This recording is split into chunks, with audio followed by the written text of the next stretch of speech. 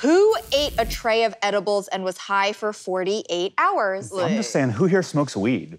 What's the longest people have been high for? 3.5 years. I was gonna say since the pandemic started? I don't know. I once ate an edible and it was too strong and I thought I was gonna die. Did you call the ambulance on yourself? No, I called my friend Nick and he talked me through it, but I thought I was gonna die. It was very unpleasant. And the edible was like this big. I don't do edibles. I'm more of a Molly kind of girl. Molly. We'll see about that. I think it's Monet. Actually, no, can I change my answer? Yeah, absolutely. I think it's you. Who? It's Grant. I do. It's scandalous. Grant, who's been trying to pull focus this whole time. Yeah, I think it's Grant because I think what you're doing is you're making us think that you're trying to help us, and here you are. Yeah. Nobody gave him enough attention the first time he did this, so he's doing it again. Yeah.